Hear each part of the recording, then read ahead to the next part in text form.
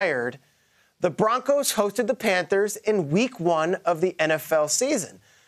Who was the starting quarterback for the defending Super Bowl champion Broncos in Week 1 of that 2016 season? Was it A, Mark Sanchez? Was it B, Paxton Lynch?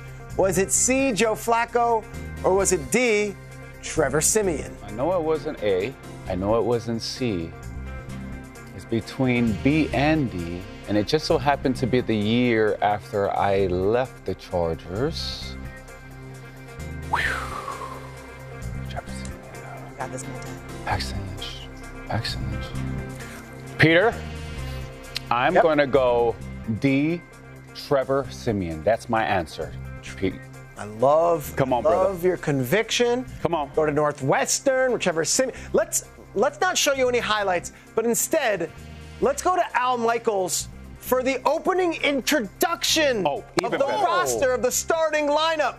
NBC, September 2016. Let's take a look. Let's take a look at the Bronco offense. Trevor Siemian. My dog. C.J. Anderson. Andy Janovich, Nebraska. Marius Thomas. Pete, let's go. Georgia You got it. Emmanuel Sanders. You got it. SMU. Oh, wow. Let's go. Yeah. Siemian would actually get the win in that game. They knocked Cam Newton around, and if you remember, Siemian threw for 178 yards and a touchdown, and the Broncos would get the win 21-20 over their Super Bowl opponents, the Panthers. Cam Newton, some shots at the game late. There was big controversy the next morning on whether they should have been calling some penalties or not.